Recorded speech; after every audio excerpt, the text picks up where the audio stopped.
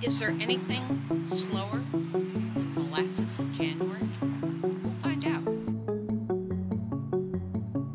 So yesterday I talked to a guy from the Morris Thompson Cultural and Visitors Center in Fairbanks, Alaska. And he said once they threw a pot of boiling water up in the air when it was minus 44, and the thing just froze before it hit the ground. It just vaporized.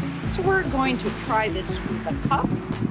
And my prediction is the hot water will go up in the air, come down and make an icy spot on the parchment.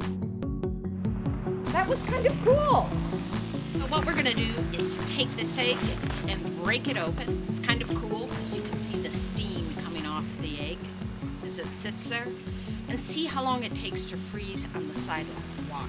And then we'll time it and take a photo and see what it looks like. Don't try this at home.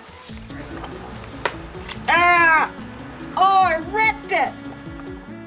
So the egg took about a minute and a half to start to kind of glaze over. And by, I would say, about 10 minutes, it was frozen solid. What I've read online is it's supposed to look like a boiled egg. It looks nothing to me like a boiled egg. It looks like a frozen egg on the sidewalk.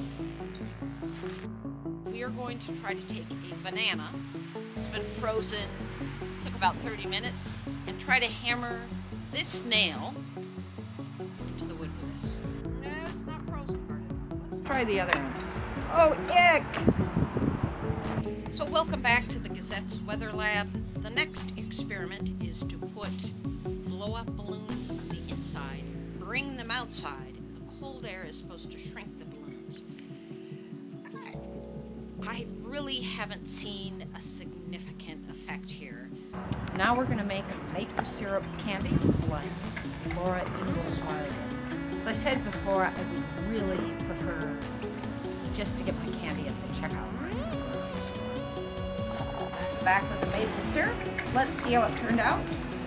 Here is the slab of maple syrup candy. It tastes like maple syrup and car exhaust.